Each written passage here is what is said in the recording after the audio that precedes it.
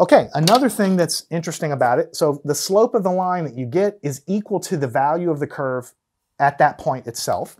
And also, if you look at this e to the x curve, the area under the curve, which is if I were to draw this thing and actually somehow physically measure the surface area, when I say the area under the curve, I mean literally if I could like pour a bucket of paint and measure how many square centimeters were underneath the area of this thing up to this point, then what I would find is that the area under curve up to this point right here is equal to the value of the point E. So the slope of any point on this curve of a tangent line is equal to the value of the curve itself. And the area under this curve up to this point, all the way from negative infinity all the way up to and including this point, is also equal to the value of the curve.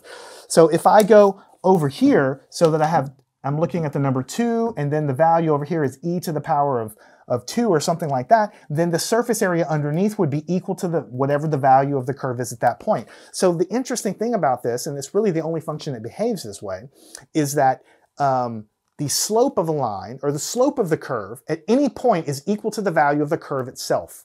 And also the area under the curve, from negative infinity all the way up to any point you want to pick on that curve, the area under it is also equal to the value of the curve itself. So it's a really special function, and the reason it pops up that way is because the base of this exponential function is a very special number. It's a number that pops out by looking at the natural course of exponential growth.